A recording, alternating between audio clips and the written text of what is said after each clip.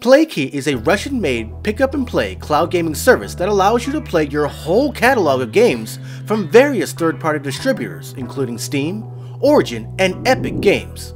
Does this pique your interest? Let's get started to set up to play with Playkey.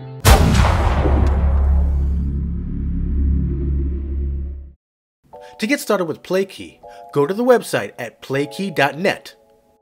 You will need to sign up for an account to get access to their main dashboard to see the games.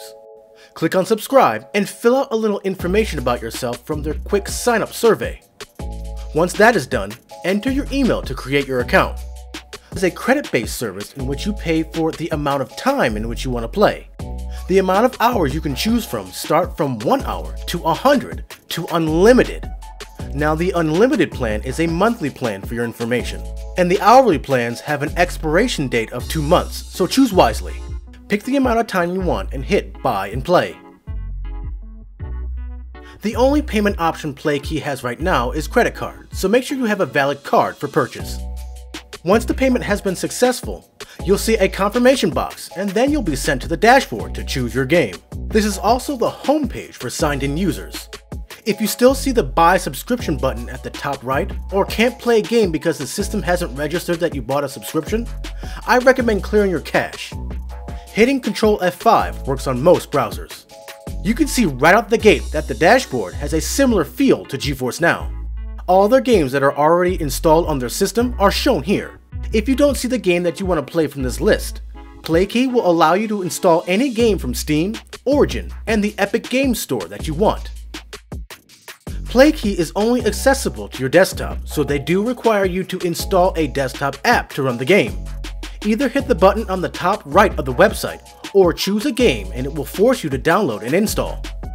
Once installed, please note that you will still be using the website as a game selector, but the games will run through their desktop client, which will run in the background, but will be visible in the hidden icons menu if you ever want to close it. Now, there's a couple of things to note when trying to play. Remember that this is a cloud gaming platform, so it's recommending that you are connected through Ethernet or on a 5 GHz wireless connection. There are also a few keyboard commands that will be useful. Hit Alt-Enter to enable or disable full screen. Hit Ctrl and Alt to release your cursor from the app. This will also pull the app out of full screen as well.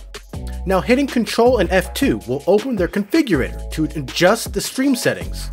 The default settings should work just fine, but if you're having trouble, feel free to use these custom settings.